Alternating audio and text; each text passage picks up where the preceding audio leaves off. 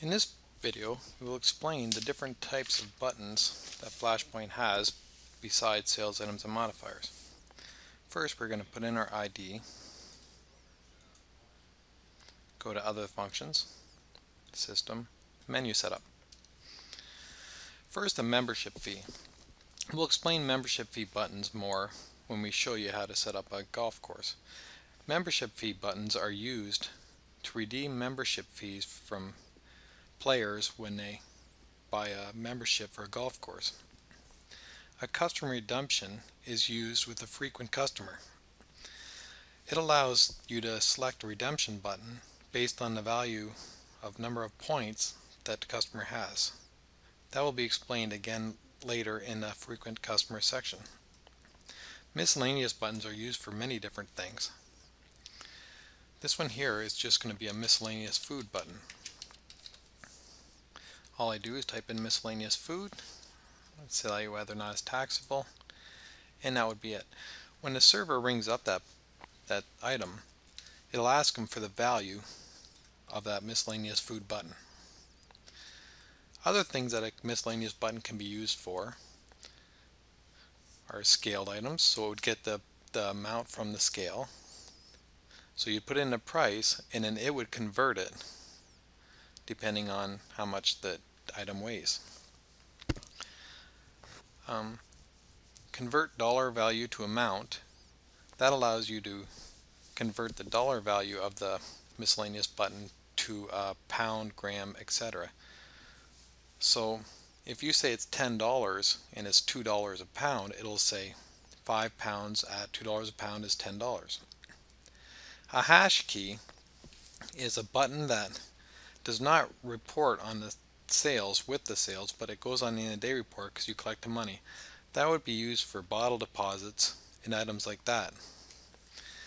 We can also say it's a defined price for the hash button, so it does not come up and ask the server for the amount. So if it's 10 cents, you can put 10 cents in here and say report as a hash key. You can also say price moved up to sales item, removed from check. So if the bottle deposit you want to be included in the bottle of pop, you can move the price up to the sales item, and it will not, the customer will not see the price, but it will be included. When I'm done, I will go finished. A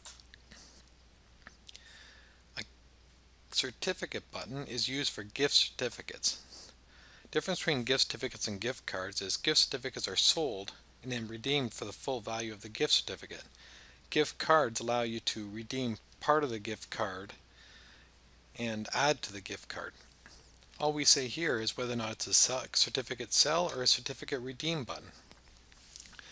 So if it's a certificate sell button, it'll ask the employee how much the value is of that gift certificate and then give them a number to put on the certificate. When the customer comes back to redeem it, it'll ask them for the number of the gift certificate and bring up that value and take it off the check. If I say my certificate sell button is taxable, I also have to say my redeem button is taxable. That depends on where the area you live in. A lookup button allows you to look up sales items using a search function instead of looking it up on the screen. A good use of this would be for cocktails. If I have thousands of cocktails in my system, instead of putting all my cocktails on the screen, I can put a lookup button on the screen and just look up my cocktails. So if I go add lookup button, I can say cocktail lookup as a name.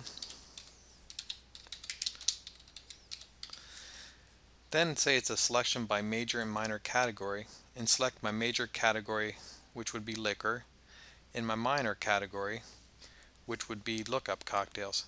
When the employee selects it, they simply type in the liquor, the cocktail they're looking for, and select it from the screen.